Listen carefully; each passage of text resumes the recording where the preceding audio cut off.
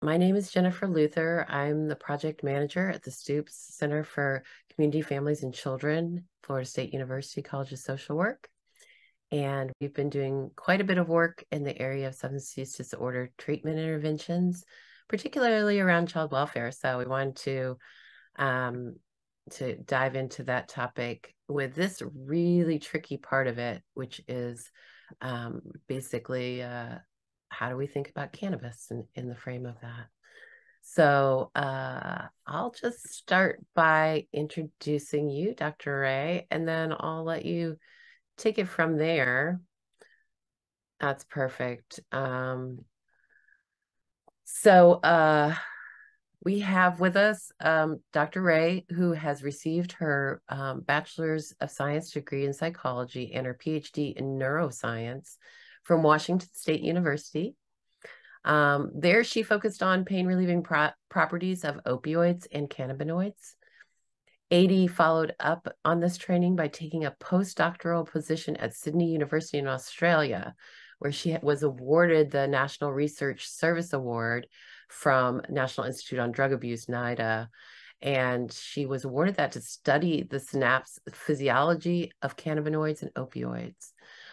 She continued her postdoctorate training at Columbia University, and there she was able to broaden her expertise to include a dynamic interaction between drug abuse and chronic pain.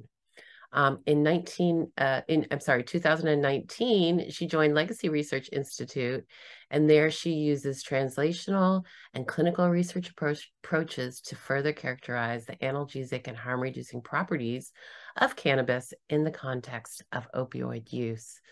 So with that, I will kick it over to you, Adie, and we look forward to going on this journey with you.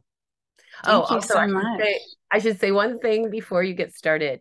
If you have questions, you can chat to us as hosts, and then we're going to save up your questions, and we'll have a couple of times during our webinar today for those to be asked of Adie. And we will also take about a 10-minute break about halfway through. So you can be prepared for that. So once again, I'll hand it over to you, Adie. Thank you so much. It's really nice to be with you all so early in the morning. It's, obviously very dark outside here on the West Coast and very rainy.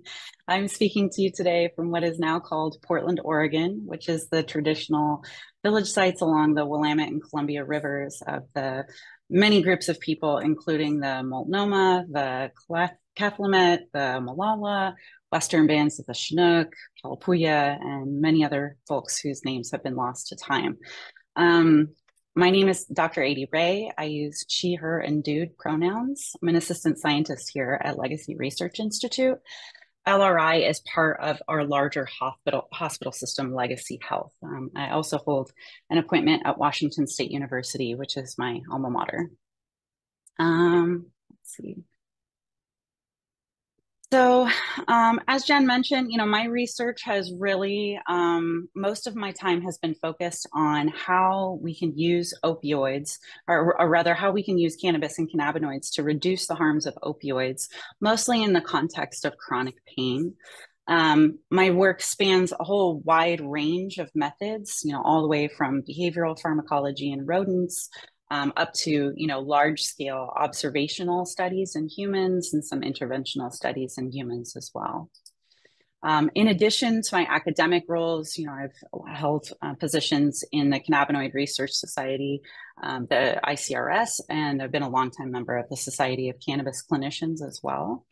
And I play lots of roles in public service. I've served as an advisor to our regulatory agencies for several years.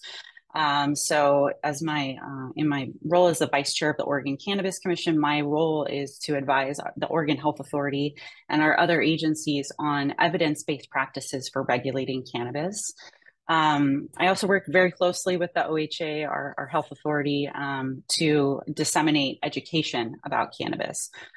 So there's a number of other, public service roles that I've held, advising federal agencies and federal lawmakers. I've worked closely with our soon to be retired Congressman Earl Blumenauer, who's been a really amazing advocate for cannabis over the years. And I've helped with some state level legalization efforts as well. I'd also like to disclose that I have accepted industry funding for consulting projects, mostly around, again, public education, writing blog posts for lay people, and doing some experiential research. Also, disclosure, I'm a mom. My kiddo is now 10. And so all of these topics that I'll be talking about today are very close to my heart. You know, I grew up in the era of drug abuse resistance education, or the DARE program. You know, for as well-intentioned as that program was, there were a lot of shortcomings. And it's really important that my kid grow up in a different environment where she's empowered with information at a young age, because kids do have a lot of agency to make choices. So it's important for me to disseminate evidence-based education in a way that's supportive of kids and families. So the first half of the talk today is going to be just basic information about cannabis. Then after our break, we'll get more into how all of that information interfaces with parents and the child welfare system. So I'd like to step back a little bit and talk about how long cannabis has been used as a medicine on this planet, which is more than 5,000 years. So that dates back all the way to the Chinese pharmacopoeia. The Egyptians, Greeks, and Romans all used cannabis for pain relief. And it was even a mainstream medicine in every American pharmacy through the 1800s. When things started to shift was about 1910. So in the exact same way that we now have state-by-state cannabis legalization, at that time we had state-by-state cannabis prohibition. So that process started in 1910. And then in 1930s, there became this really aggressive push, mostly by Henry Anslinger, who is the nation's first drug czar. There became a really overt propaganda effort, spreading disinformation about cannabis, not actual information about cannabis, which then led to the Marijuana Tax Act, which effectively prohibited cannabis throughout the US. And then, you know, President Nixon took up the reins, and, you know, pretty much since Nixon took office until about 2015, DEA agents were actively seizing, you know, what at that time were actually legal cannabis operations. At least in California, they were legal at the state level. So, you know, in 1996, that's when compassionate use for patients started to happen. So California was the first to do that in 1996. Where I live in Oregon, it was shortly thereafter in 1998. So I'm mentioning all of this because, you know, it's helpful to step back and think about, you know, we've had 5,000 years of medical use of cannabis and 86 years of illegal use of cannabis. So this is an opportunity for a brief poll.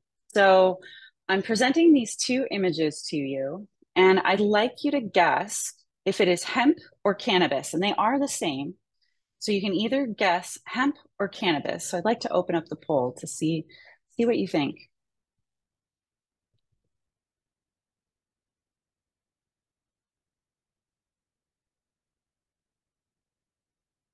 Polls are coming in. This is really fun. So I can tell you that the picture on the left, these are both from recent field research trips of mine. The picture on the left is coming in from Yakima, Washington. And the picture on the right is coming from Sonoma Valley, California. So I think it's a good time to end the poll. And basically, whatever you guessed, you're correct, because there is no botanical difference between hemp and cannabis, right? The only thing that makes a difference between hemp and cannabis is humans' legal definition. So hemp is one variety of cannabis. It happens to be a variety of cannabis that has very low THC levels. And I'm going to pause here just a moment. Can you guys see these weird yellow lines across my screen share? Yeah, I do. I don't I'm know what not sure happened there. why. I'm gonna reshare my screen. I'm not sure where that came from. All right, that should sort us out. So hemp is just a legal definition for one chemical makeup of cannabis. It happens to be cannabis, which contains in the U.S. 0.3 THC, 0.3% THC or less. And that legal definition is obviously arbitrary. So other regions around the world have a different definition of hemp. So, for example, in Switzerland and the EU, UK, they draw the line at 1 or 2%. But in general, hemp is considered a variety of cannabis that contains very low levels of THC. Marijuana is often a term that's used interchangeably with the word cannabis, but that's problematic because it's scientifically inaccurate and it has some roots in some overt attempts to racialize the word during the drug war. There are some other kinds of ways that we can refer to cannabis plants, such as THC cannabis or high THC cannabis, CBD cannabis or high CBD cannabis, sometimes also known as hemp. What's really important, though, is that products like Delta 8 THC, HHC, THCP, there's probably 20 or 30 different new cannabinoids which have all flooded the market. Those also all come from the cannabis plant. And what's really important to note is that most of the things you're seeing on the screen right now, they're all legal at the federal level because they come from hemp. So, I think it was March, I was in Florida. I had the honor to speak at the university. And, in my drive from the Tampa Bay area up to Tallahassee, I saw more Delta 8 vape shops than I could count. And what's really important to note is that Delta 8 in particular has all the exact same effects as Delta 9 THC. So there's really no botanical difference between Delta 8 and Delta 9. They're molecular cousins. The only difference between them is one of them has been determined by humans to be illegal, and the other one has been determined by humans to be legal. So the other important thing about cannabis is that we tend to lump it all under one umbrella and say, cannabis has been shown to be effective for pain, or cannabis has been shown to reduce spasms in people with MS. But what's really interesting is that cannabis isn't one thing. It's not one medication. It's not one drug. It is a package for lots of other chemicals, all of which can have really important and meaningful biological effects and medical effects inside of our bodies. So that begs the question, how do all of these chemicals work inside of our body? Well, the way that they work is by interacting with our body's own endogenous cannabinoid system. So our endocannabinoid system it's really the target for all of the molecules that are packaged inside the cannabis plants.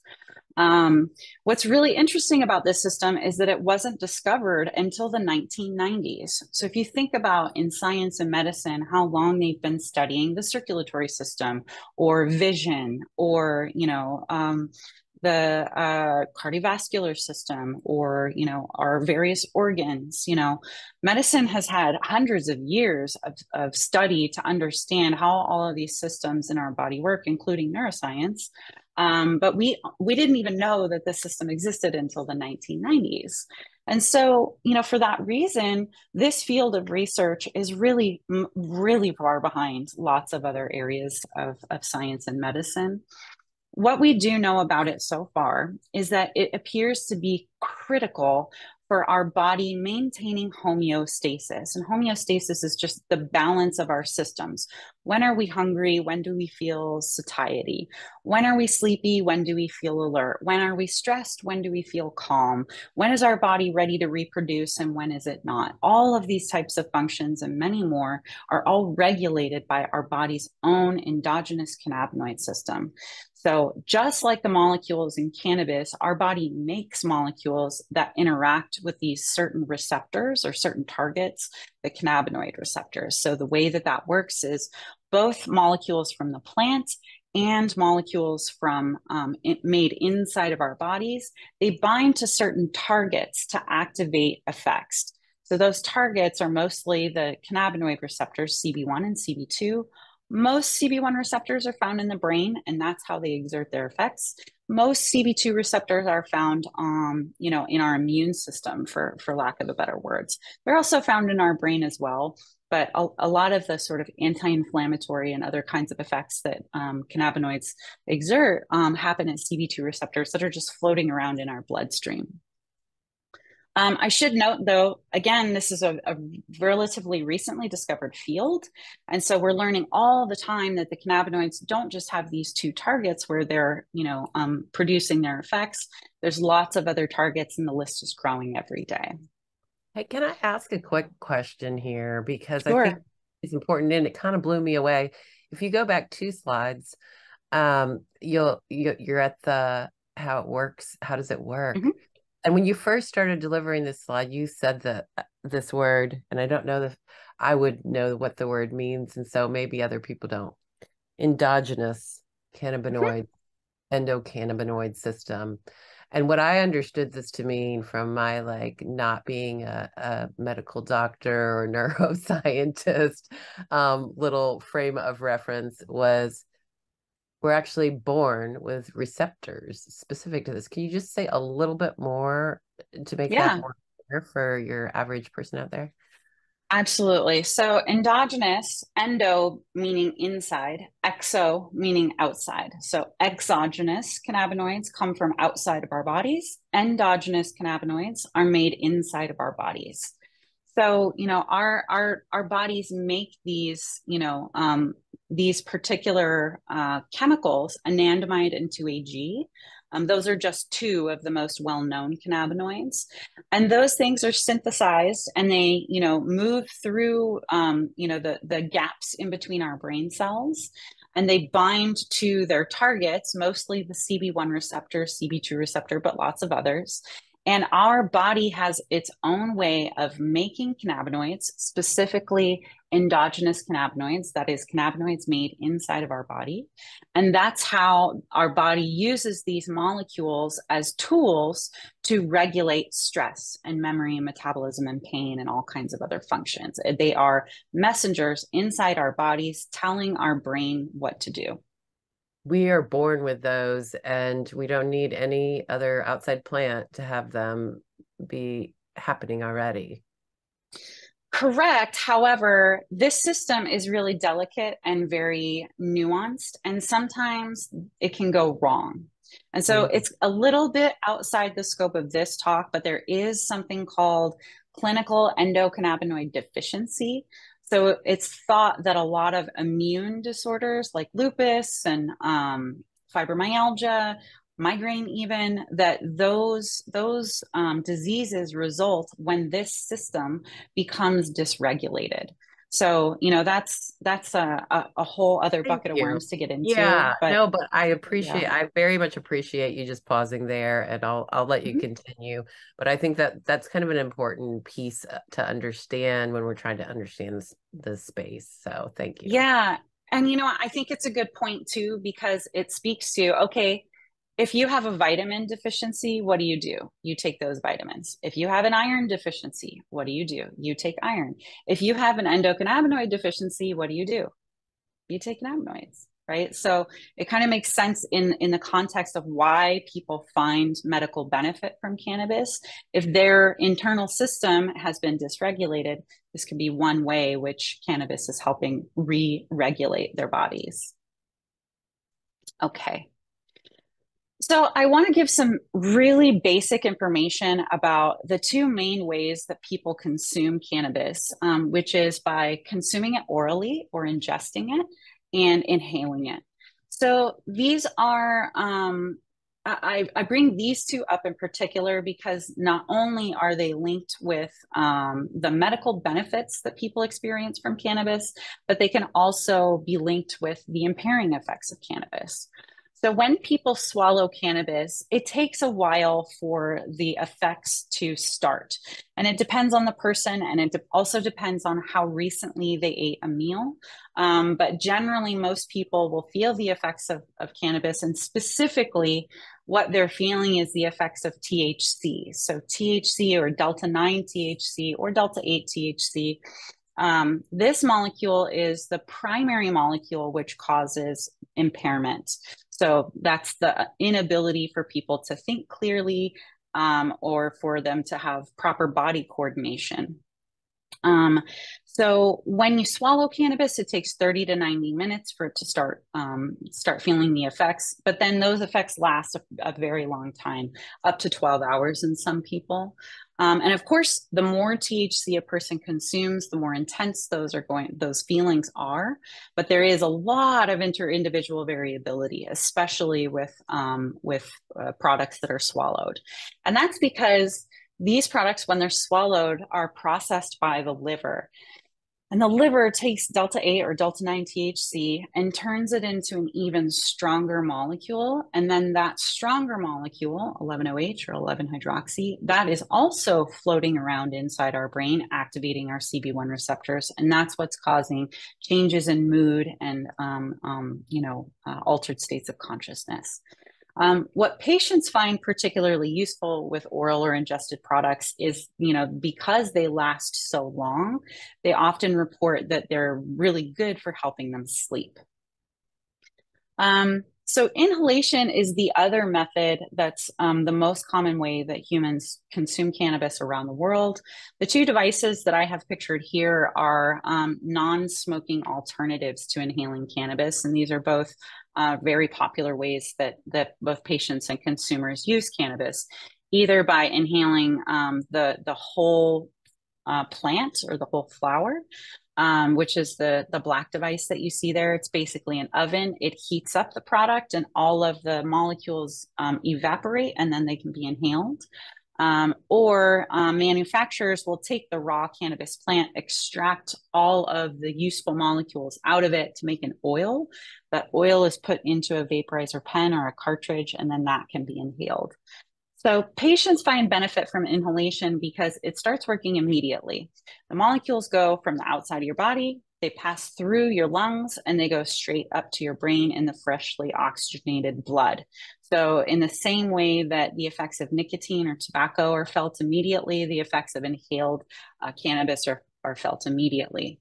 The other thing about inhalation is that the duration of those effects is much shorter than when people are consuming them orally, usually about 2 to 4 hours.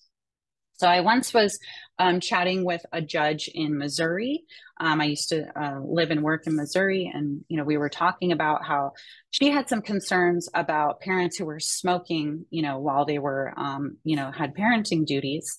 And she wasn't really she was okay with the fact that a parent could consume an edible. She was really opposed to smoking. But when we had this conversation about, well, if a parent consumes an edible, they could be impaired for almost 12 hours. Whereas with inhalation, it's a much shorter duration. And the other thing with edibles is that it's a lot easier to overdose. So, the effects are a lot less predictable. You never really know exactly, how impaired you might feel when you eat an edible. So it's a lot less difficult to predict what's going to happen with oral products than it is with inhalation.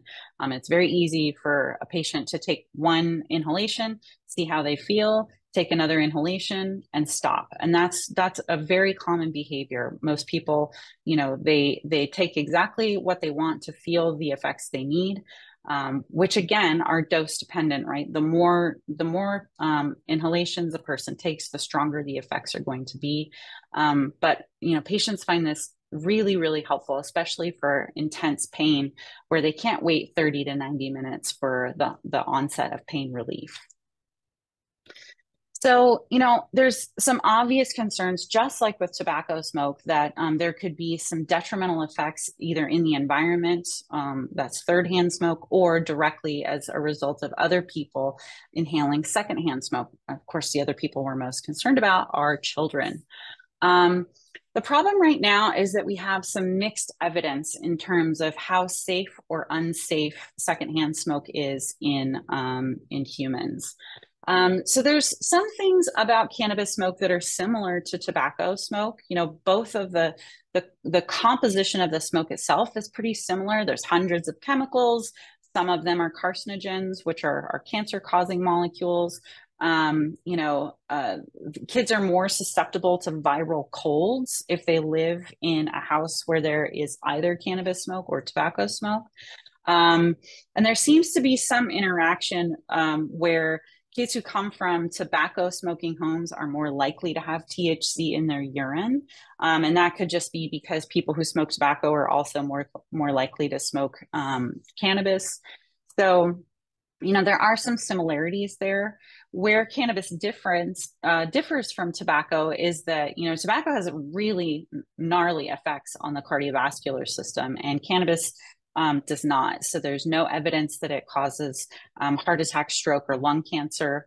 Tobacco smoke is infamous for causing lung cancer, and that link simply has not been shown. At least it hasn't been shown yet. Um, and there have been some case reports of anaphylaxis. So this is kind of like a severe peanut allergy. And those are happening in adolescents who already have severe allergies. So this might be something to think about if there is a kiddo that happens to have a peanut allergy or some other really severe allergy to plants or foods. That allergy also applies to other plants and foods, including the cannabis plant. Um, for parents who might be consuming smokeless in a smokeless way, for example, using vaporizer cartridges, the exposure to kids, you know, if the cannabinoids are in the air and then settle down on the surfaces in a home, you know, there is some potential exposure for them to go through the skin or for those molecules to be breathed through the lungs, but it's an extremely low level of exposure. So there's a lot of work left to do here, and we're, you know, the jury really is still out in terms of what is the genuine risk to children after secondhand exposure. We don't really know yet. So that's some of the risks of cannabis. But, you know, if we think about what are the reasons that patients might be using cannabis to begin with, what I've done here on the left is I've listed out several forms of cannabinoid medication. Some of these are FDA approved. Those are the ones that are in blue. And the ones that are in black are just the botanical cannabis and products made from the botanical cannabis. And everything that you see on the right are all of the indications or the diseases or the symptoms that people are using to treat using cannabis. So the most common things that we see, sort of like at an epidemiological level, most people who use cannabis are using it for chronic pain. And then along with chronic pain also often comes, you know, mood disorders and sleep disorder. There's lots of research going on about the potential medical benefits of cannabis. The field, you know, has really skyrocketed over the last 5 to 10 years in particular. But the other really important thing that people use cannabis for is for as a substitute for other medications that are either more harmful, more dangerous, or have more intense side effects. So most notably, you know, cannabis, you know, when it's being used for pain, the way that it works is that it gets into the bloodstream, it goes up and it activates the brain's descending pain pathway. So it shuts off pain at the level of the brain, which then prevents the pain signals from even coming into the spinal cord from the body.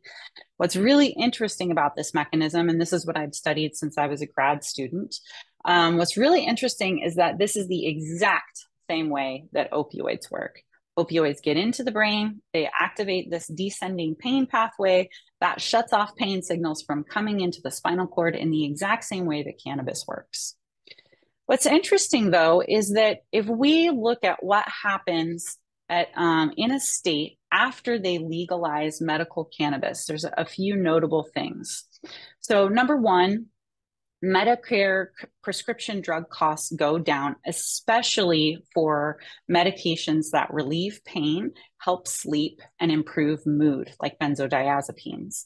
The other thing that happens is the employee productivity goes up, and this is measured by the number of sick days. So after a state legalizes cannabis, people call in sick to work less often. But the thing that, you know, has really been lighting a fire under my career and keeping me up in the middle of the night for the last 20 years is the fact that when a state legalizes cannabis, there is a major reduction in opioid overdoses. So that's a 23% drop in emergency room visits and a 25% drop on average in fatal opioid overdoses. And the longer medical cannabis law has been in effect, the greater this effect is. So, for example, California has had legal cannabis since 1996. So these effects are even bigger in California than they are in states where cannabis, laws are brand new. So this really goes against all the things that I grew up learning about cannabis, which was that, it was the gateway drug to using more harmful drugs, right? That using cannabis somehow primed a person to be more vulnerable to using other more dangerous drugs. But, over the course of my career, the addiction field has really evolved, and we've taken a very careful look at all this data. And what we see is that there is a correlation between people who use substances like cannabis and substances like, heroin. However, that's a correlation. It's not the cause. It's not the reason that people are using heroin. And that correlation is also true for substances like nicotine and alcohol. So if someone smokes cigarettes, they're more likely to use other more dangerous drugs. If someone drinks alcohol, they're more likely to use more dangerous drugs. So what we see now, how we understand addiction, is that this is risk-taking behavior, and certain people are more vulnerable to taking risks. So it's not necessarily that cannabis is the gateway drug to using more harmful drugs like opioids. And in fact, it could be a strategy to reduce the harms of opioids. And so, I wanted to pause for just a moment and talk about some of the other things that we see with cannabis, which is that, obviously with our chronic pain patients, what we've seen in our clinical studies is that, we have to do relatively little. We just give them access to cannabis, and then 6 months later, 30% of our patients have stopped using opioids entirely. Another 30% of our patients have significantly reduced their doses. So, this phenomenon of when a person gets access to cannabis, they stop using their opioids or significantly reduce their opioid use. What we'd be really curious about is if that was specific just to people who are in chronic pain. But as it turns out, that sort of protective effect of cannabis also applies to people who are using illicit opioids. So what we've seen in Canada, for example, is that folks who are using illicit opioids like heroin and fentanyl, they're 4 times less likely to end up in the emergency department with an overdose if they are also a cannabis user. And we see that for people who are on medication, opioid replacement therapy, such as methadone or Suboxone, if those folks are also cannabis users, 2 things happen. Number one, they can reduce their doses of opioids. So they need less Suboxone if they're a cannabis user. That's exactly like what we see in our chronic pain patients. So no matter what opioid you're using, if you're also using cannabis, you can reduce the doses of your opioids, which is always a good thing. The other thing that happens is 2 other things. People report that they're able to sort of fend off the withdrawal symptoms if the dose of buprenorphine or Suboxone or methadone is just a little bit too low, and there's some really low level withdrawal symptoms. People find that they're able to cope with those withdrawal symptoms if they use cannabis instead. So it sort of there's this boost of the effects, the beneficial effects of the opioids when people are using cannabis at the same time. The other thing that we've seen is that for people who are in opioid treatment, that often cannabis can be used to adhere to that treatment program. So people who are cannabis users are more likely to stay in treatment. So there's tons of amazing work going on there. And that's a topic that I usually spend a full, 60 to 90 minutes just talking about that stuff. So it's a very rich literature, very, very profoundly, clinically useful effects.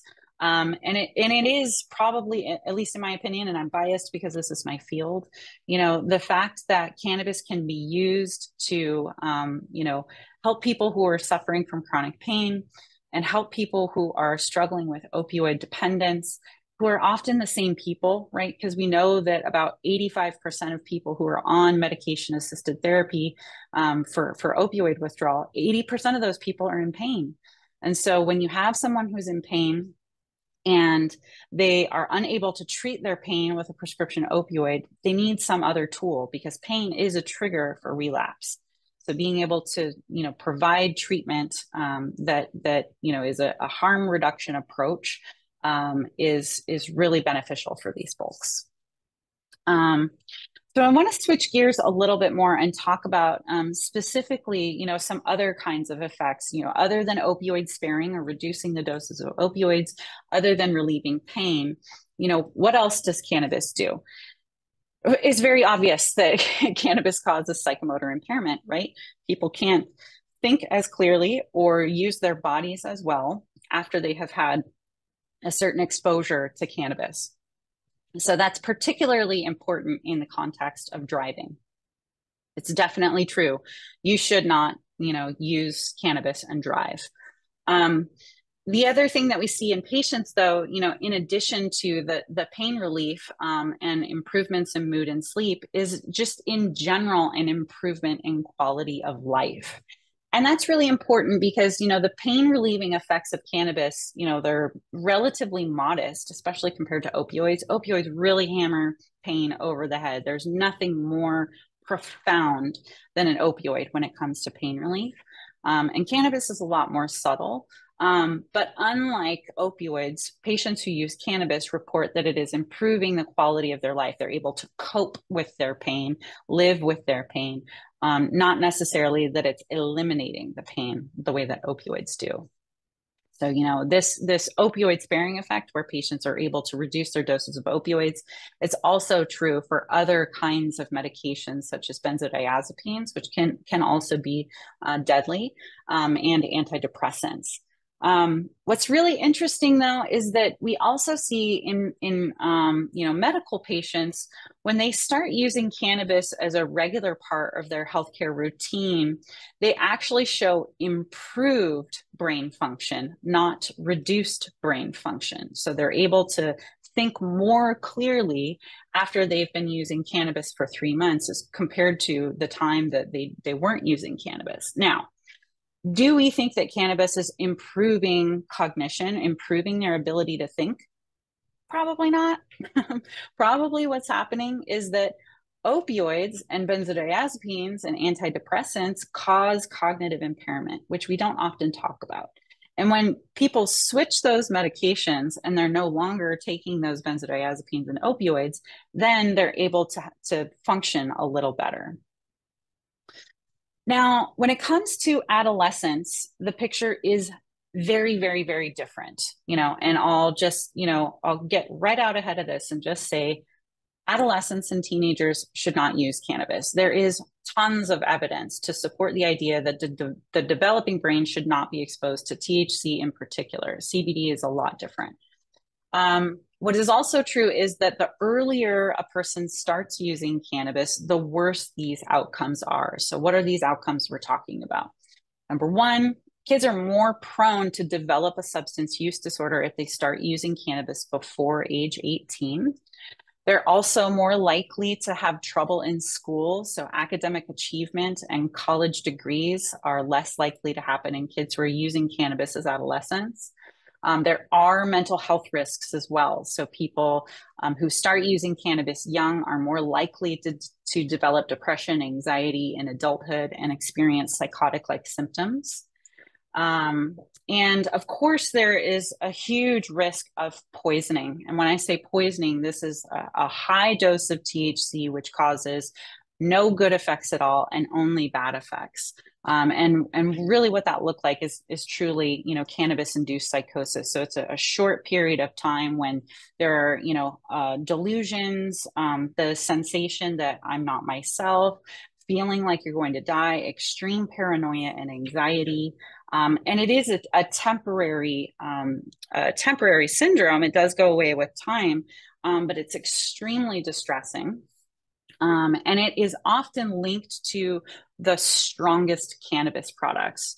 So when I'm saying concentrate use, cannabis concentrates are not the raw plant itself, but rather where a manufacturer has sucked all the THC out of the plant and put it in this extremely potent form, upwards of 80% THC. It's a crystalline or a waxy structure.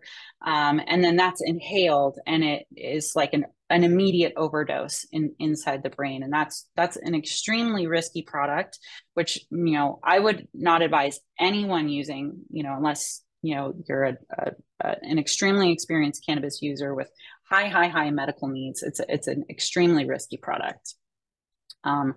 So the counterpoint to that is that, for some medical patients who happen to be children, there have been undeniably lots of stories out there in the world of kids who have benefited from using cannabis. And when I say cannabis, I'm talking about, cannabis that is composed mostly of CBD. Usually it's very low doses of THC, but it's not always no THC at all. So there is an FDA approved drug called Epidiolex, and Epidiolex is, botanically derived cannabidiol, or CBD, that is FDA approved for pediatric seizures, right? So lots of children with seizure disorder have been using CBD. It's one of the main reasons that states allowed medical CBD laws in the first place. But a lot of patients also find, benefit from very, very, very low levels of THC as well. So this is just one example, Darren Blackwell, of a patient like that who benefited from low dose THC cannabis. The thing There's some other things to think about when it comes to development, especially cannabis use during pregnancy and breastfeeding. So the long of the short here is there's not enough evidence to say exactly what's going on here. So during pregnancy, cannabis use during pregnancy does lead to low birth weight. And we know exactly why this is. We've done all the science in animals to figure out that there's just less blood flow to the placenta, and kids are born small, and they're sometimes born early. But other than that, they catch up and they develop normally, as far as we can tell so far. So it really is just this small babies born a little early. Cannabis use during breastfeeding is incredibly inconclusive right now. It's hard to separate out the effects of what was happening to the baby as a result of using cannabis during pregnancy versus what's happening to the baby as a result of using cannabis during breastfeeding. So those things are often, intertwined. So it's hard to separate out exactly what's happening. For a lot of medical patients, however, what we're finding is that the risks to the child of using cannabis during breastfeeding don't necessarily outweigh the risks, don't outweigh the benefits to the patient during breastfeeding. So, for a lot of people, cannabis is the only medication that effectively treats their symptoms, relieves their spasticity in MS, or, relieves their chronic pain. And so having to switch to, a more intense medication that is also, passed on to the kid that we also don't understand. So it's inconclusive right now. We don't have enough evidence to say that the risks of using cannabis during breastfeeding outweigh the benefits. The one the most important risk to children, full stop, the entire talk, the most important thing to focus on is that the greatest risk to children when it comes to cannabis is them accidentally eating it themselves. So all of these, in regulated cannabis markets, for example, here in Oregon, the types of packaging that you're seeing here are totally illegal. However, these types of packaging show up in lots of vape shops where cannabis is, Delta 9 cannabis is illegal, but where other products like Delta 8, those are legal in almost all 50 states, except for places where Delta 8 has been explicitly banned. So there's no regulation on what a cannabis package can look like in a lot of places, which leads to a lot of accidental poisoning. So we've seen poison control centers and the CDC have been reporting a huge increase in the number of pediatric poisonings from kids eating a lot of THC accidentally because they are mistaking it for candy. So this is the number one risk to kids is accidentally ingesting cannabis edibles. Okay, so now we're going to move into a thought experiment. We're going to think about what it means for parents to consume alcohol and what it means for parents to consume cannabis. So, what I'd like you to do is just take a moment to think about what would happen if at the federal level, cannabis was removed from the Controlled Substances Act entirely. And what that would mean is that it would be, no longer federally prohibited at all, and it would be regulated in exactly the same way that alcohol is regulated on a state by state basis. Every state sets their own age limit, their own, percentage of alcohol that can be, in a can of beer, where beer and liquor are sold. So in the exact same way that, cannabis or that alcohol is regulated, what would that look like? And more specifically, how does that impact caretaking, right? When you're in your jobs thinking about a person who is using alcohol, how do you think about using a person's alcohol use when it comes to their parenting? Like how is alcohol treated in the home and in the child welfare system? How do you know when alcohol is a problem? I'm asking all those questions because it's a really forward thinking way of thinking about, there's lots of proposed changes to the ways that the federal government is regulating cannabis. I've been involved in some of those conversations around the Prepare Act in particular. And so, the Department of Health and Human Services has recommended descheduling to the DEA. So, it's very possible that at some point in the near future, cannabis could be regulated in the exact same way alcohol is. So it's important to start thinking about, how you recognize problematic alcohol when it comes to, parenting in the child welfare system, and thinking about cannabis in the exact same way. So let's talk about what responsible use by parents looks like. And you'll have to forgive my lens on this. I'm speaking from Oregon, where we've had medical access since 1998. We've had adult use access since 2015. So it's been a very long time that I've been steeped in this culture of parents using cannabis responsibly. It's a non-issue for me. And I realize that that's a very different situation from where you are and where you're coming from. So I wanted to pause a moment and talk about what does this actually look like for a parent to use cannabis responsibly. Obviously, the most important consideration is a patient's rights, right? If a person has a genuine medical need that has been authorized by their healthcare provider, then they should have legal access to their medicine, right? This is just a civil rights issue. So when they have legal access, then they can have their medical needs met. When their medical needs are met, they can often show up to be a better parent, right? They're able to, handle difficult emotions when it comes to parenting. Parenting is hard. And people who use cannabis are also more likely to discuss cannabis use with their children, which is very different than the way that a lot of us on this call were probably raised. And it's also different. It's certainly different than the way that I was raised. My parents never talked to me about cannabis. I had to go out there into the world and figure it out for myself. And the information that I was getting from school wasn't evidence-based information. The other thing with cannabis, like we talked about earlier, is that there are dose-dependent effects, and it's very possible for people to achieve medical benefits without experiencing impairment. One of the slides that I love to show from our results of our, chronic pain patients, these are orthopedic pain patients, is that most people, the majority of people, experience medical benefit in the absence of impairment. That's really, really important. And so it is absolutely possible to learn how to use cannabis responsibly.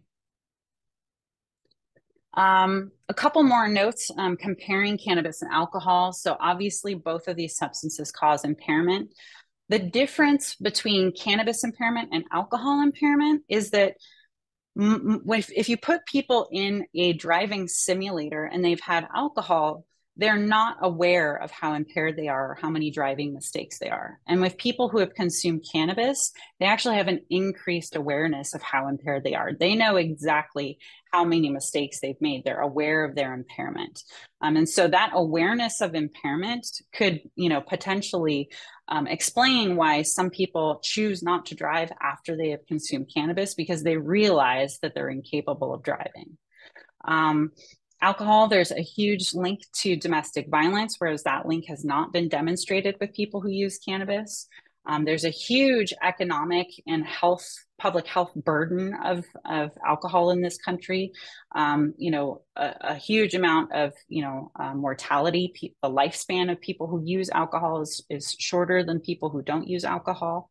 And those kind of economic impacts have not been seen with cannabis. In fact, people show up to work more, and there are genuine medical benefits of cannabis rather than a shortened lifespan. And importantly, this is not something that is often talked about, but the relative abuse potential of these two substances is, it's different. Cannabis is less addictive than alcohol is. That said, cannabis is a rewarding substance. It makes people feel good. It teaches the brain that this feels good and you should do it again. That's reward. However, it can be used in an imbalanced way, in an unsustainable way. And so when people start to misuse cannabis and become physically dependent upon it, those are some things that we think about when we're diagnosing cannabis use disorder. The primary hallmark of any substance use disorder is continuing to use it despite negative consequences. And those negative consequences could be health, work, relationships. So continuing to monetary, you're spending a lot of money on cannabis. So continued use despite the presence of negative consequences, that's really the big hallmark of cannabis use disorder. Including, there's some other things, for a person to actually be diagnosed with this disorder by a mental health professional, they have to have multiple symptoms, including using larger amounts or over a longer period, trying to quit and not being able to quit. They spend a lot of time acquiring cannabis, using it, or recovering from its effects. Most importantly, people crave cannabis. This is, similar to other substances. It becomes more of a priority than work or school or hygiene or responsibilities to others. And, obviously using it in contexts where it's dangerous, like driving, that's another hallmark. And tolerance and withdrawal are also, tied up in there. So using so much cannabis that the brain gets used to it and you need more to achieve the desired effect. And then when you stop using cannabis, there are genuine cannabis withdrawal symptoms. So this is the point where we're going to, take a brief break, and we'll come back, I think, in 10 minutes, and then we'll continue. We were gonna just maybe see if we could just do a couple questions here before we go Yeah, on. And there sure. were, as you can imagine, some questions about adolescents, children, nursing moms, and that stuff, even before you got to that slide, because Mm-hmm. so many of the people on the call are working with these kinds of parents on a regular basis. So there was quite a bit of interest there. You want me to do this, Mike, or you want to pop on? I think it would be good to do Techni Fabian's question. And then we had another one on children here. Or I can do it. Either way. All right. He says me. We had a person on here that said that I have a mother that has a medical marijuana card and has been breastfeeding her baby while using. I Mm-hmm. addressed the issue with her and she no longer breastfeeds. She continues to smoke. The mother was upset with me and stated that she has breastfed her oldest child, who's 3, while using marijuana, and the child has no issues. She's also a herbalist. So the question is ultimately, has there been any studies showing that it's harmful for mothers to breastfeed while smoking marijuana? So we're going to talk specifically more about breastfeeding in a little bit. So I might pause on that one and come back to it because we're going to delve into that specifically because yeah, we'll come back to that. And then this one goes with it. What kind of research is, how is the research being collected on cannabis use while pregnant? So you can put Mm-hmm. that one together with that guy. Yeah. Someone else wanted to know, are there cases of people overdosing on cannabis? In other words, I think they mean to death, Mm-hmm. Mm-hmm. because you can take too much of something, and you've already explained that to us. You can take too much of this stuff, so that would be an overdose. But I'm thinking this question's more about dying from taking too much. I think you're right. And I think the answer is yes, but in extremely rare occasions. And usually there are two things that are required. Number one, the person has to have a pre-existing cardiac condition. So the way that people die is, having heart problems. It's very similar to a heart attack. So if you are already a cardiac patient, you're vulnerable to the cardiac effects of cannabis. It does affect our heart rate and our blood pressure. So the only other times where people have had a lethal experience after consuming cannabis is when they're consuming cannabis concentrates. So that is extremely potent cannabis that is rapidly inhaled, and that Right. is what causes a rapid change in heart and blood pressure. And in fact, there's just one case report in the literature of a young woman, a 17-year-old girl, having a seizure after engaging with this activity. So for cannabis concentrates, yes, I think that those could be potentially lethal drugs in extremely rare circumstances. For other forms of cannabis, no, they're not lethal. It gets a little complicated because you could say, okay, if a person is driving a car and they have an accident and they die and they were under the use of cannabis, is that an overdose? It is a death that could be related to cannabis. Same thing for geriatric patients, right? If they are using cannabis at home, they have a slip and fall. That slip and fall leads to a hospital infection, and then they end up, declining and dying. And it all started because they were using cannabis at home. Yeah, I mean, maybe you might categorize that too, but that's a lot different than inhaling cannabis and having a heart attack. yeah, I hear you saying in extremely rare cases, in fact, such a small percentage as you compare it across to other substances, that it's negligible. Exactly, precisely. Yeah, if we look at how many people die from alcohol withdrawal alone, alcohol use disorder, cirrhosis of the liver because of alcohol, it's, thousands of people every year. It's 30 or 40,000 people every year. So, compared to other substances, yeah, the risk is exceedingly rare. Um, I might save some of these for later. Let's see. We just had a few more come in. Is there any way to tell when a parent appears impaired due to alcohol or cannabis without doing testing? That's an interesting question. You mentioned improved work productivity for cannabis users. Is there any research on the lack of ability or motivation to acquire a job by cannabis users?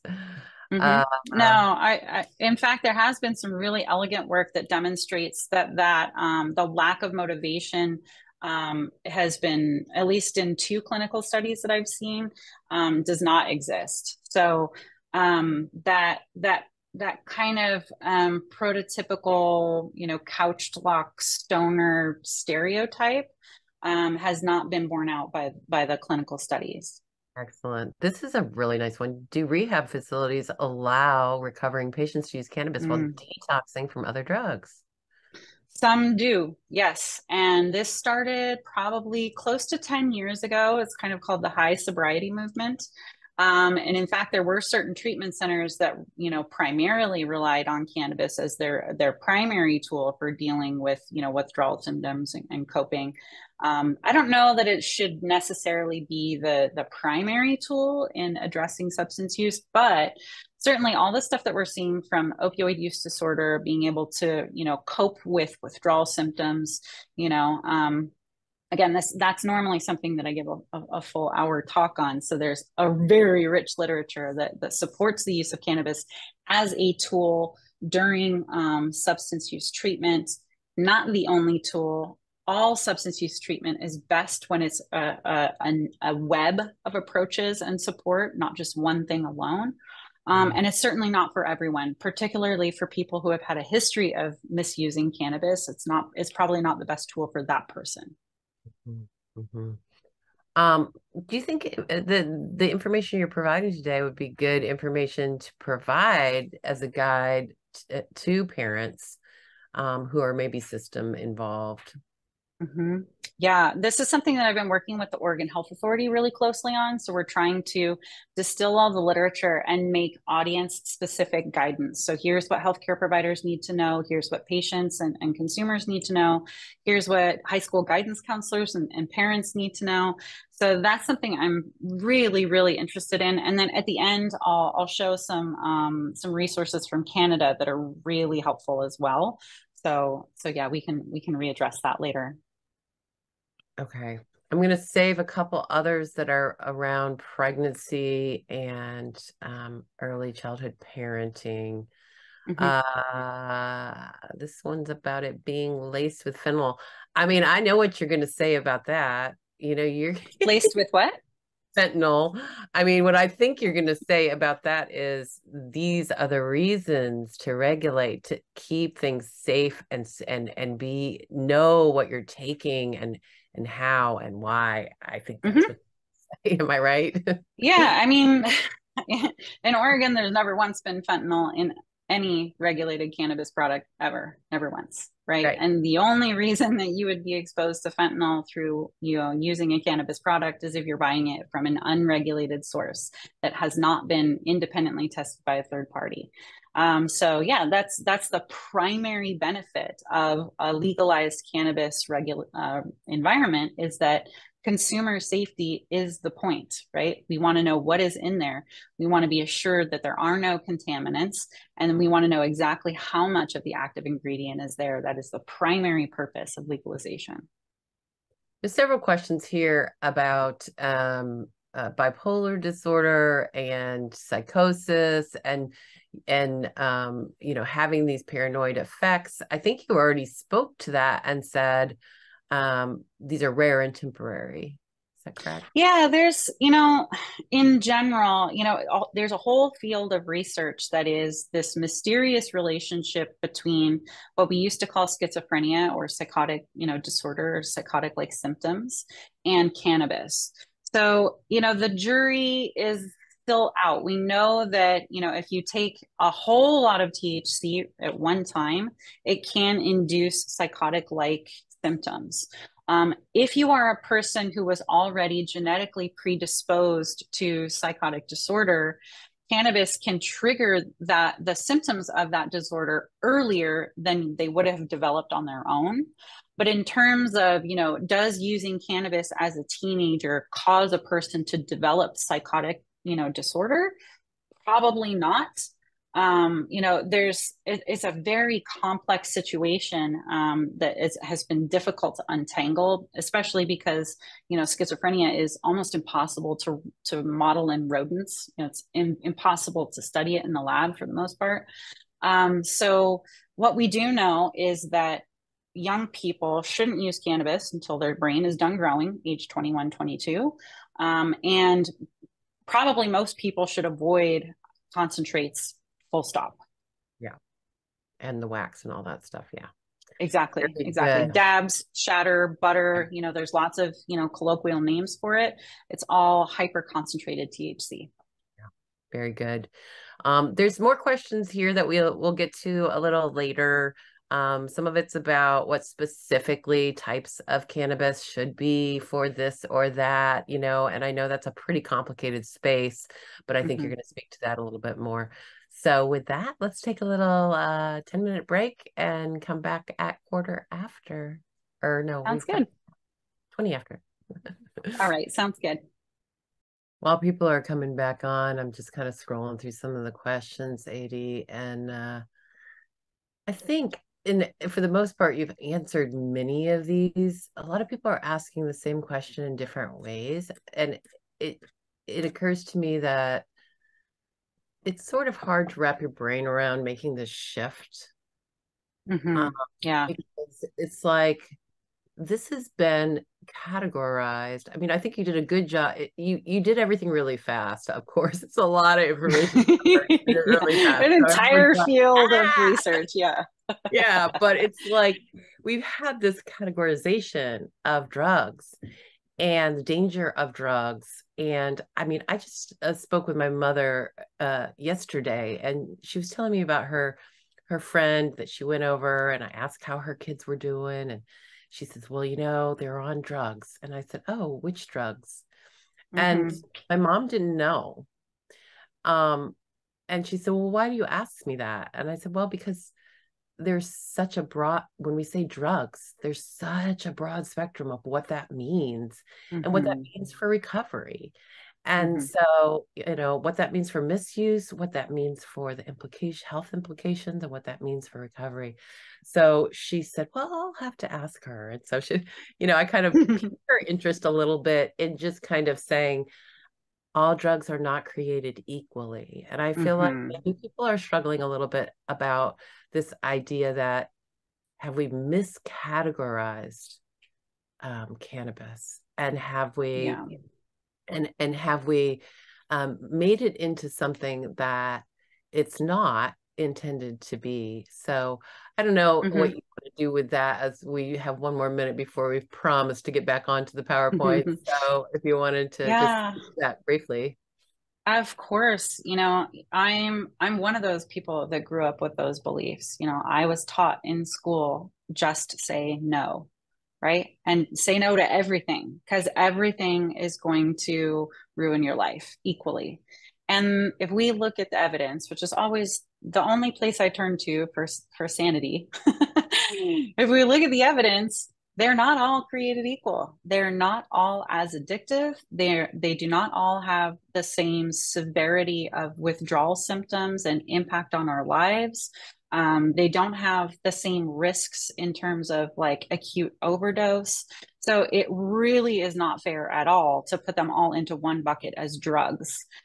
It is a continuum of risk. All drugs do have some risk. There's no such thing as a risk-free endeavor, including getting in the car and coming to the lab this morning when it was pouring rain, right? That's risky. So, I think that what I am really hopeful for my kiddo is that she's now being raised in an environment of transparency and genuine scientifically informed education rather than a fear-based abstinence only system. And so we're going to dive right into where that fear-based abstinence system came from. So if we're ready to get started, I'm happy to do that. Sounds good. Let's do it. Okay. So, this fear based system was purposeful, it was orchestrated by the leaders of our country beginning in the 30s and continuing through the 60s with Henry Anslinger on the left, Richard Nixon on the right. Henry Anslinger, in particular, there's a public record of him testifying in Congress, making extremely racist statements against Blacks and Mexicans. So before Henry Anslinger took office, cannabis in America was referred to as cannabis, and he introduced the word marijuana into the law and the lexicon on purpose to make this substance a foreign, terrifying problem, associating it with people of color.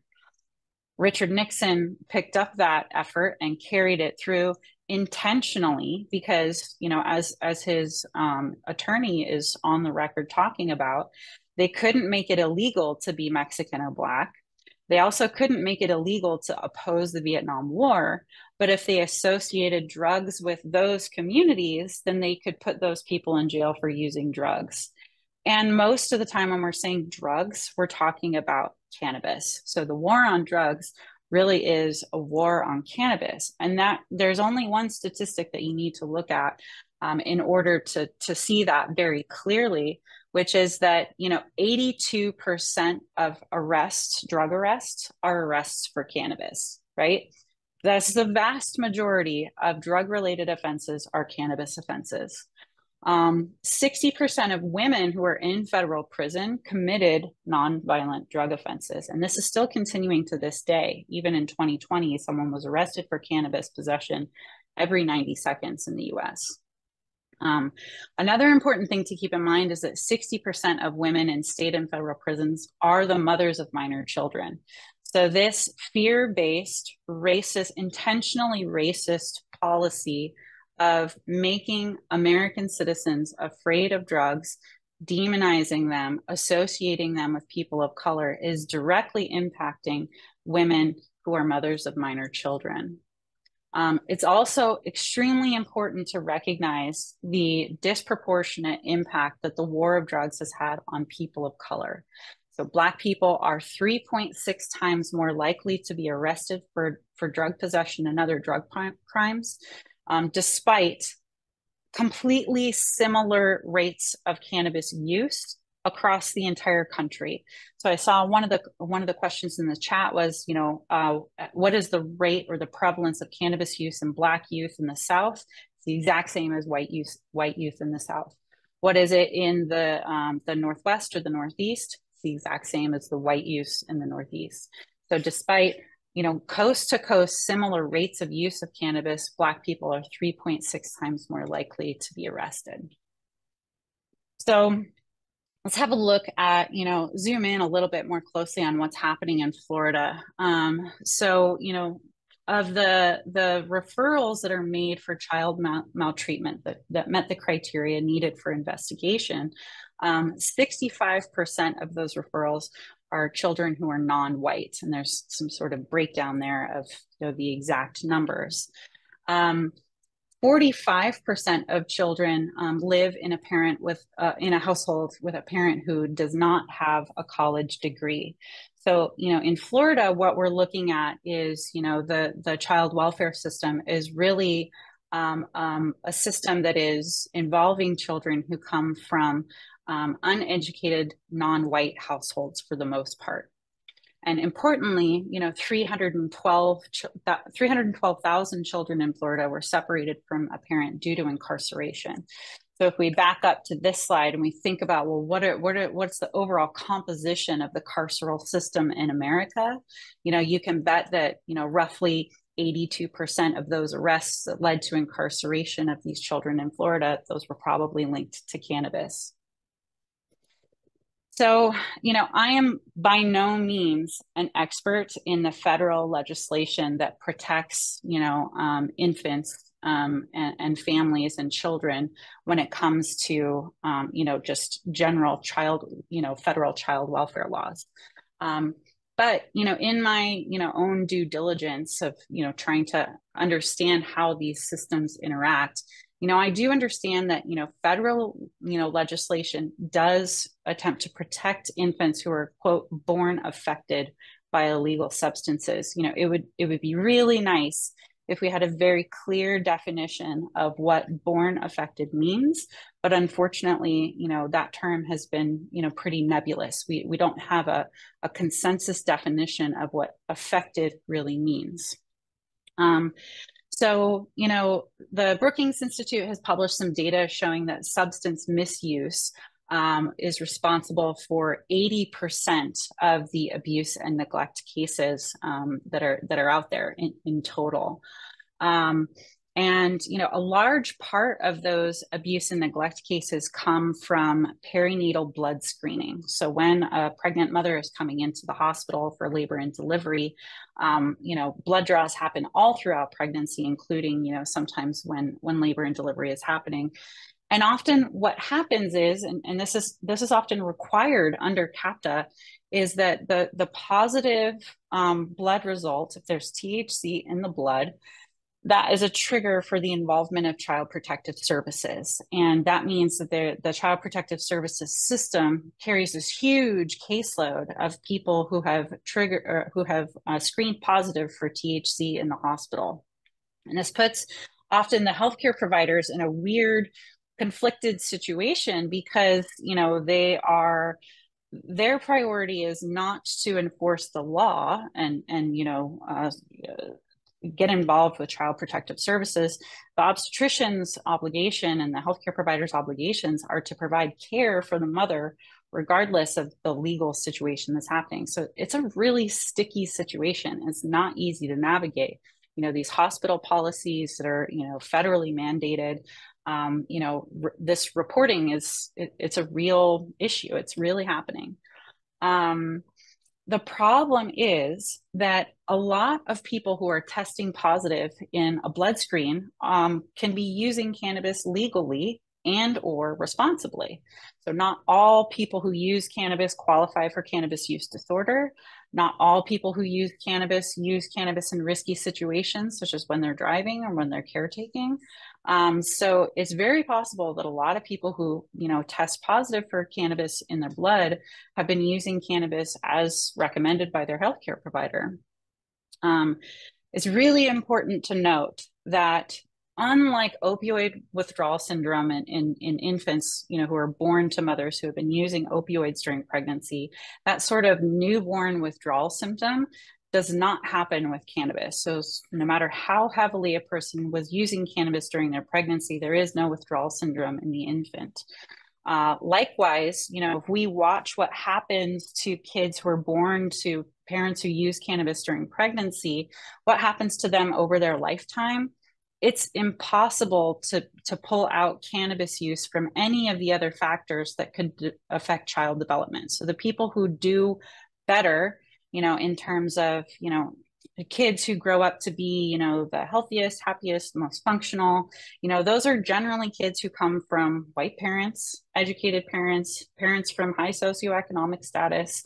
All of those things predict child welfare very clearly, and cannabis use does not predict long-term child welfare at all. So there's not really any evidence, that cannabis causes withdrawal right there in the newborn situation. And, we can't tease cannabis use out from all the other, societal factors that might cause a kid not to do well in school 5 or 10 or 15 years later. There's also, not any evidence to say that using cannabis during pregnancy for things like nausea, right? Morning sickness. Nausea is an extremely common problem in pregnancy. And the evidence doesn't suggest that that's child abuse, right? If we're thinking about what is the medical need of the mother and how does that medical need balance in terms of reducing overall harms and enhancing the well-being of the mother so that she can get to the date of delivery, that's a complex situation, and it's one that should be decided between a patient and their healthcare provider. That's really, it's a personalized medicine approach. The big kind of take home message here that a lot of healthcare systems are enacting, my hospital system included, is that they simply stop screening for cannabinoids, ironically, because it's just costing too much money, right? We stopped screening for cannabinoids because we're just wasting money on it. We stopped looking for THC because it wasn't having an impact on either our hiring practices, our patient well-being. It wasn't interfering with organ transplant or any of the other things that we measure at the hospital system, for our quality of care. It was just costing us too much money, so we stopped doing it.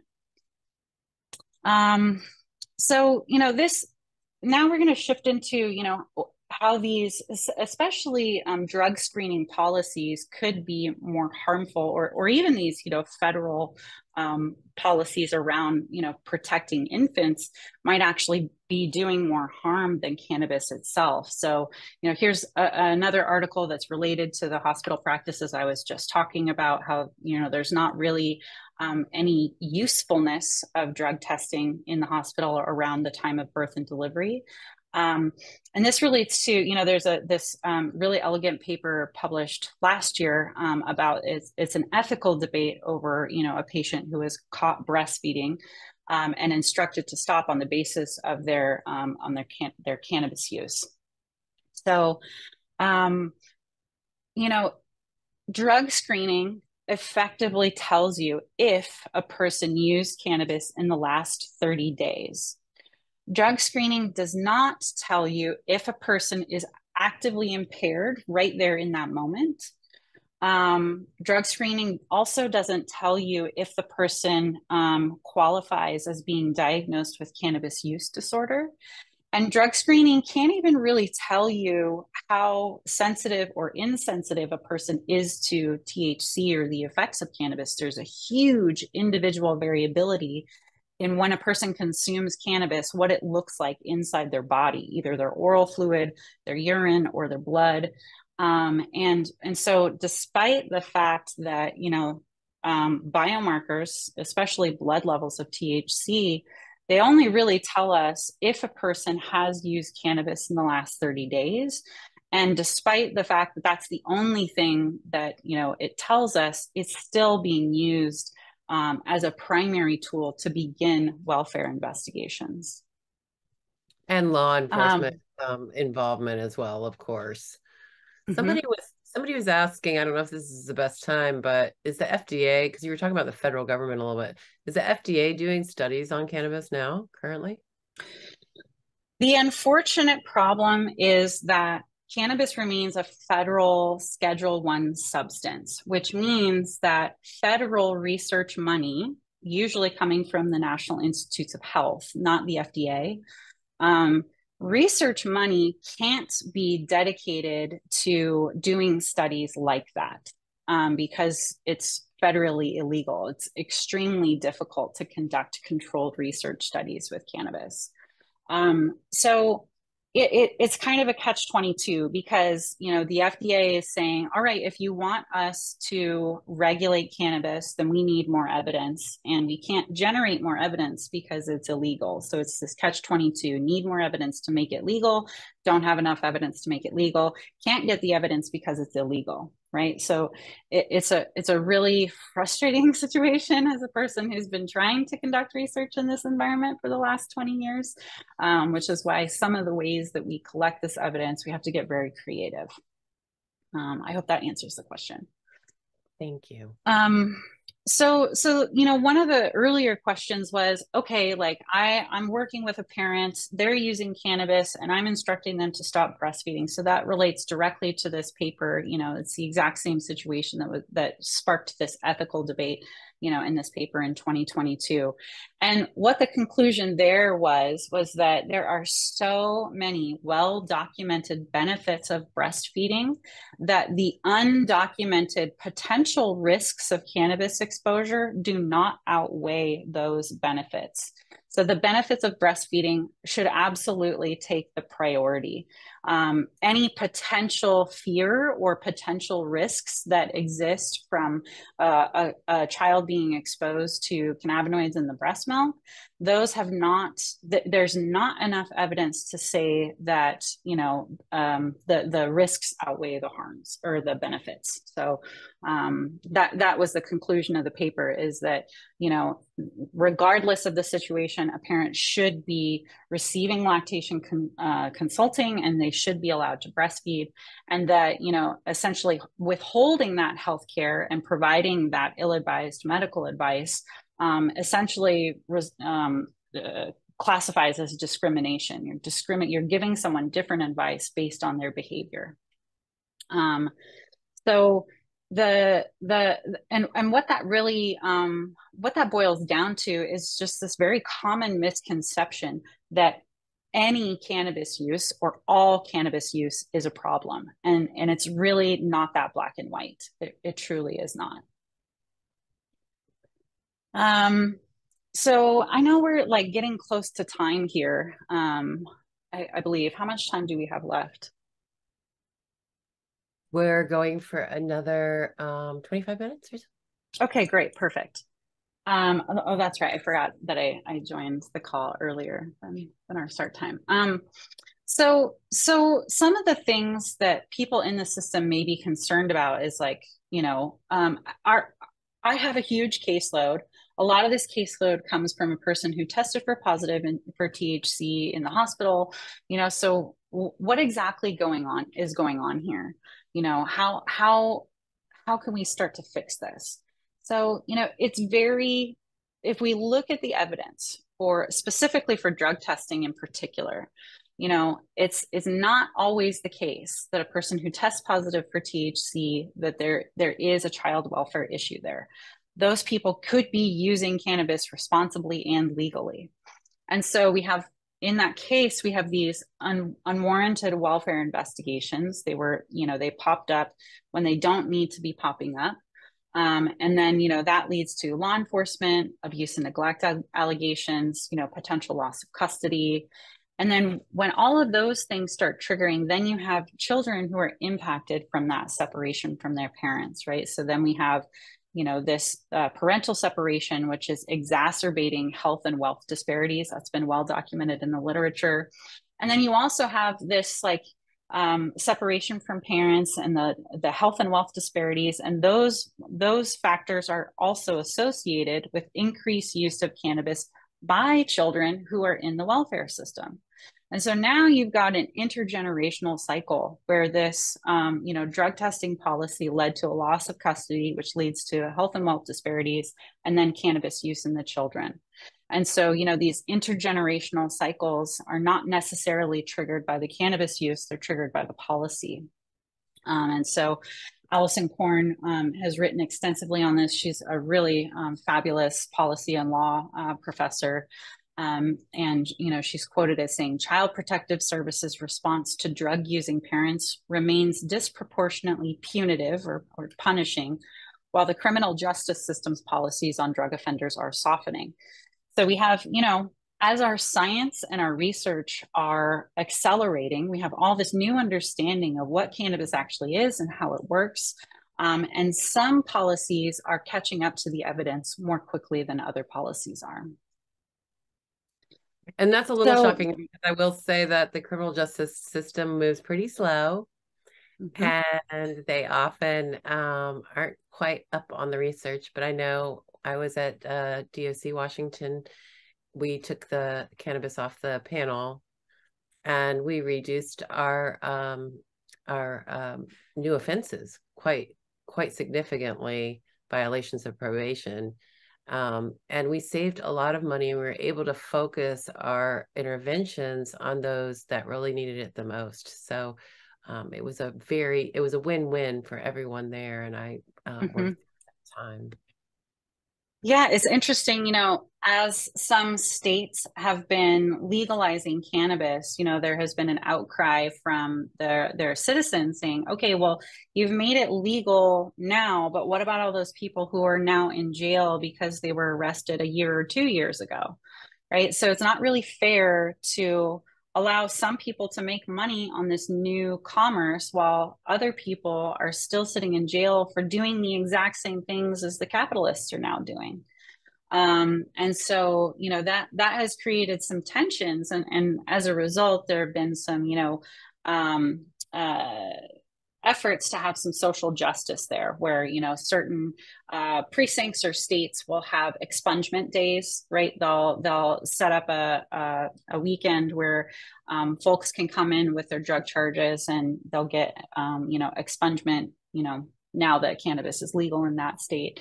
So there are some patchwork of social justice reforms happening, but they're all happening on their own time and at their own pace, and it often relies on the really committed efforts of a handful of very passionate social justice advocates. Um, so, in summary, I just wanted to say that, like the the way, I'll reiterate that the way that I find comfort when it comes to cannabis is simply by looking at the evidence. If you take away whether any kind of moral position around this, right? Like this is good or it's bad. I step away from all of that, and it just is. Cannabis use is.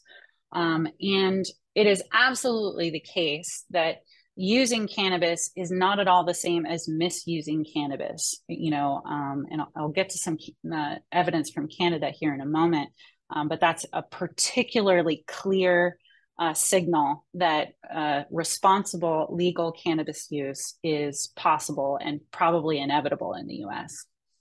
Um, Cannabis use during pregnancy is not always a sign of neglect or abuse, especially when they're using a legal product like Delta 8 THC, or when they have been legally authorized to use botanical cannabis from their healthcare provider.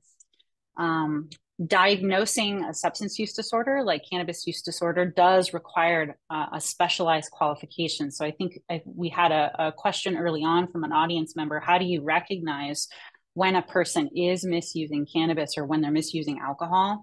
That does require a specialized qualification. There are, specialist mental health providers who that's their expertise. Um, and again, to reiterate, child welfare policies do not always reflect the current research, just like our other social justice policies, right? Our incarceration and our arrest policies and, workplace drug testing requirements, those are not keeping pace with research. There's a lot of work to be done. And again, Allison Korn, Detoxing the Child Welfare System, it was written almost a decade ago, but it is riveting. She's just such a well-rounded scholar in this regard.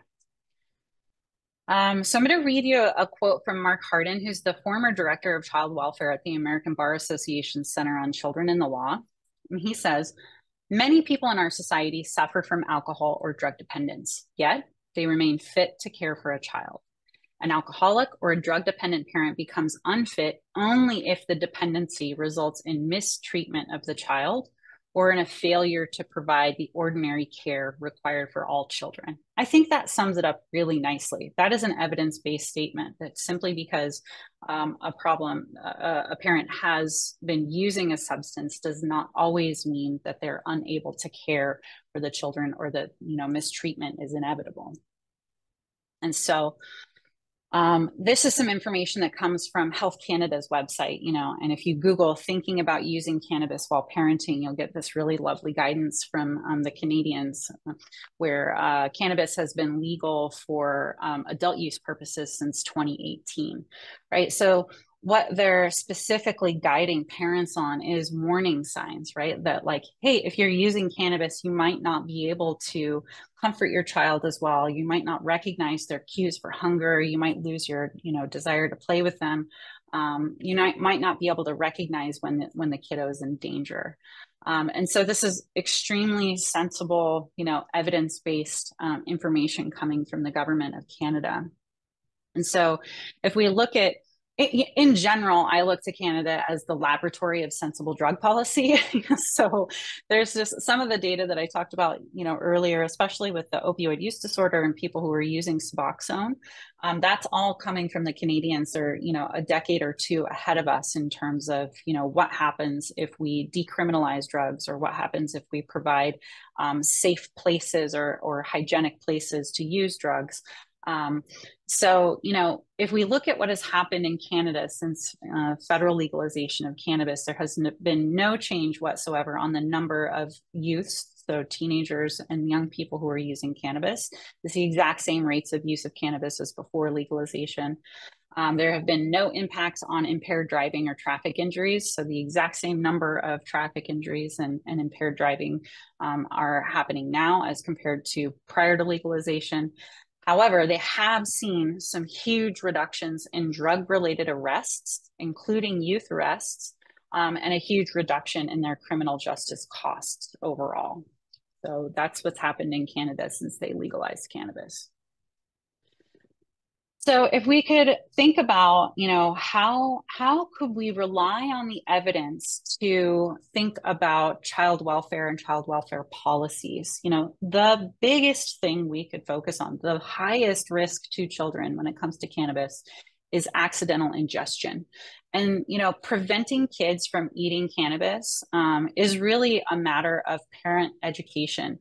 If we teach parents, how toxic and indeed how fatal cannabis can be to especially very young children, babies and toddlers. If they understand the genuine toxic risks, then we can, instill a culture of safety, provide suggestions for how to protect medical cannabis products from getting into the hands of kids, locking it up. The other thing that's really important to educate parents about is hemp derived products, right? So we talked about Delta 8 THC, lots of other cannabinoids and hemp derived products that, are legal, are sold in gas stations, in, CBD shops or vapor shops, or, places where, cannabis paraphernalia are sold, on the internet, of course. You can get hemp, impairing hemp derived products anywhere. And so it's, a lot of people are consuming these products, not even realizing that they cause impairment. And that is really upsetting, right? If a person thinks that they're consuming a CBD hemp product and they end up feeling very high, and they have to go to the emergency room, or, that's a really distressing experience. And so it's really important to educate parents that when in doubt, just assume that a hemp product is going to be impairing. And the only way to verify that it's not going to be is by looking at a third party laboratory test. That's really the only way to ensure safety. And importantly, talking to teens about cannabis, especially about concentrates and vaping. So inhaling vaporized cannabis oil from, vapor cartridges or pens. Those are particularly appealing to young people because they're so discreet, right? It used to be, people of my generation, that the kids would, go off, and the only way to consume cannabis was by smoking it, which is not at all discreet. So inhaling vaporized cannabis is a very discreet way to consume cannabis. And in a lot of markets, those products are allowed to have flavors added to them, which enhance their palatability. They taste like strawberry or vanilla or, peach or whatever. And so those flavors can enhance the abuse liability. So they become even more addictive because they taste nice. So talking to kids about what responsible cannabis use looks like is an incredibly important thing that we can do for our families and children. And once again, the Canadians are our saviors here. The Canadian Students for Sensible Drug Policy have put together this entire cannabis harm reduction package specifically for young people. This effort is called Get Sensible. So if you Google Canadian Students for Sensible Drug Policy, cannabis, Get Sensible, you'll get this. There's all these like really beautiful, illustrated, very straightforward harm reduction approaches to talking to kids about cannabis and using cannabis responsibly as a young adult. So, you all are the experts in focusing on true signs of neglect. And if there's one takeaway that, you could take from this discussion, it would be that not all cannabis use is a sign of neglect. Most people who use cannabis are incredibly capable caretakers. So that's just really important to keep in mind.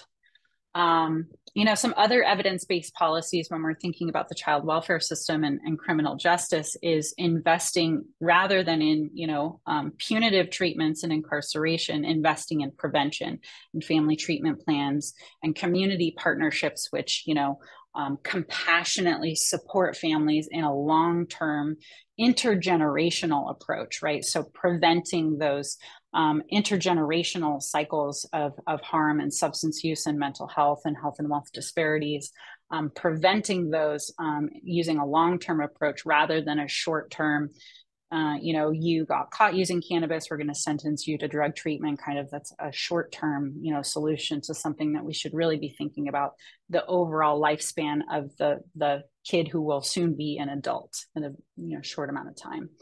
So really, it's just prioritizing stable families over, this relatively black and white, issue of law and order.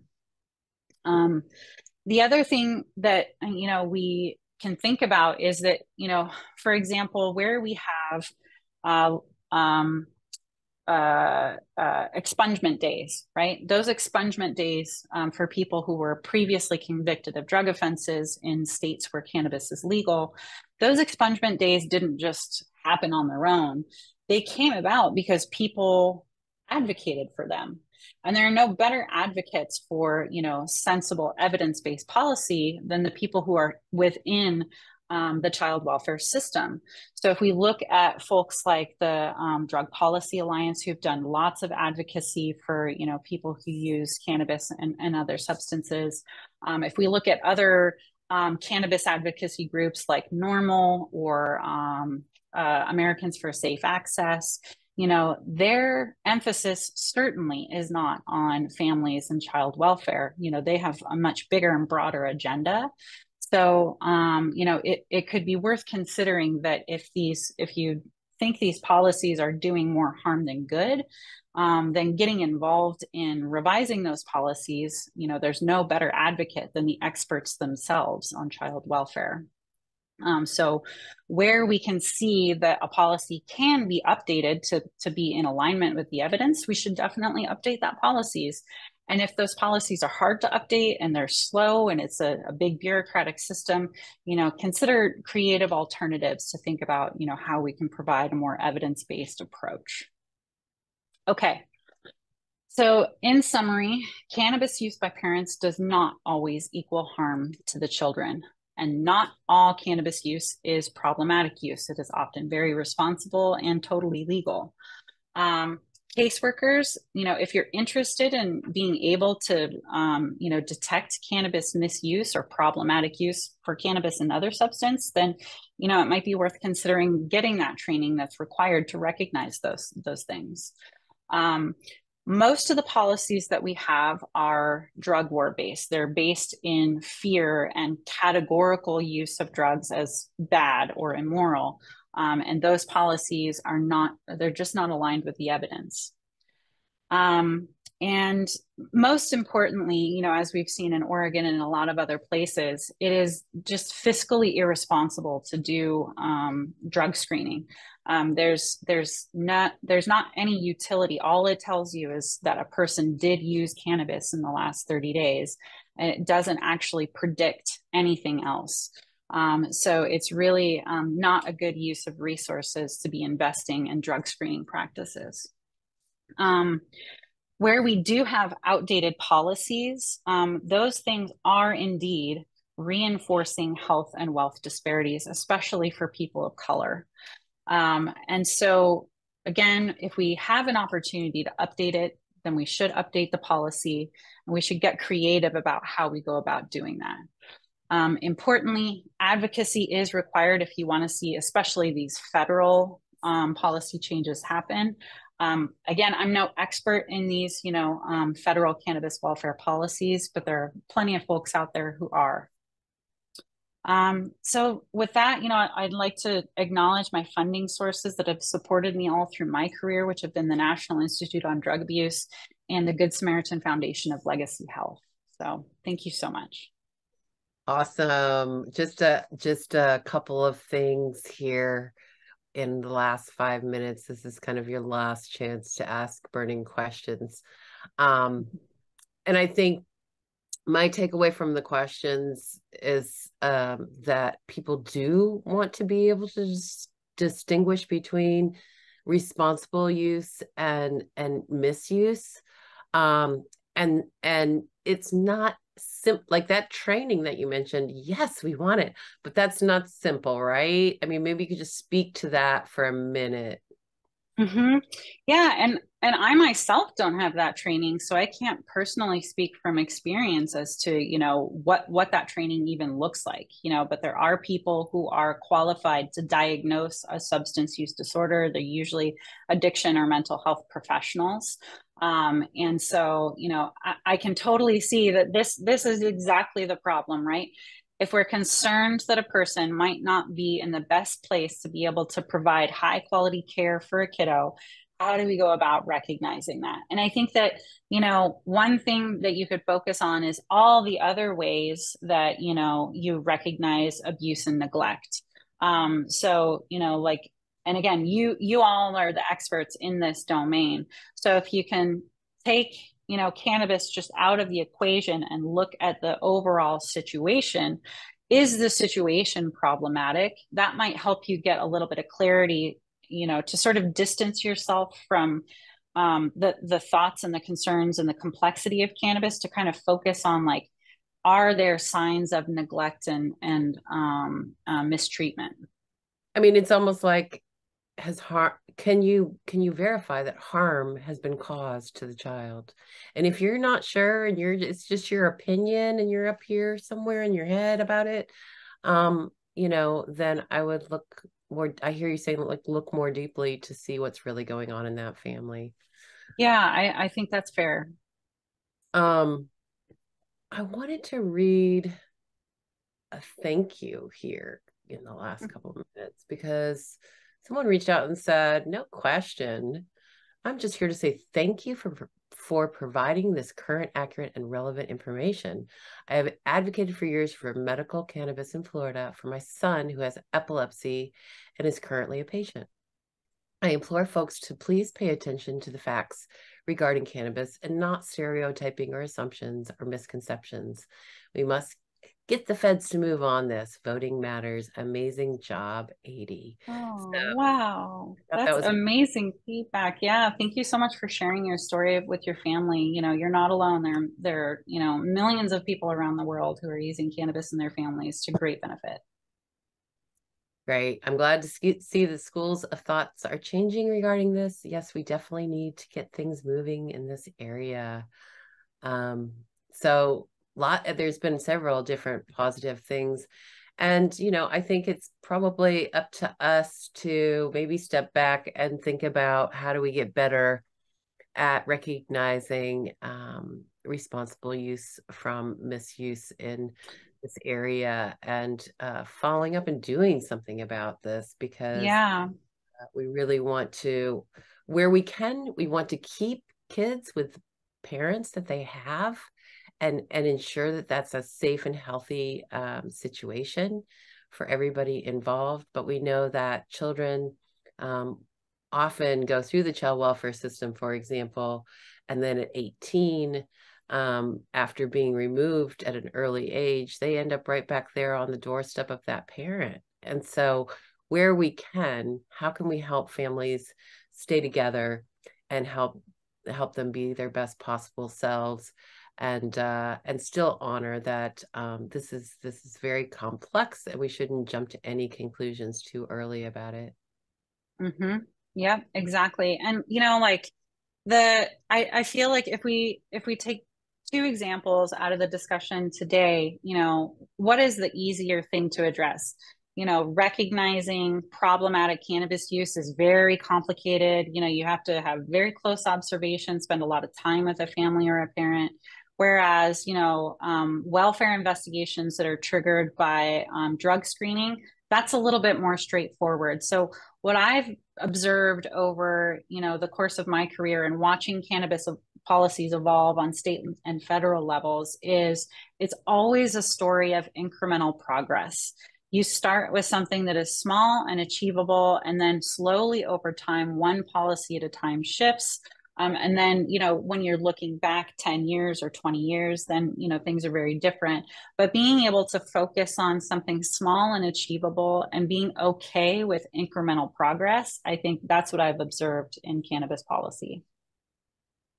Awesome. So you just opened a door, and we've stepped just one foot into it, but we look forward to exploring this more. Thank you so much today for coming and talking with us and helping us get our heads wrapped around, the fact that parents do use substances. And so what do we do to be our best selves, to understand it and honor that person and their best health, the alternatives they can have for their best health and their family. So thank you so much.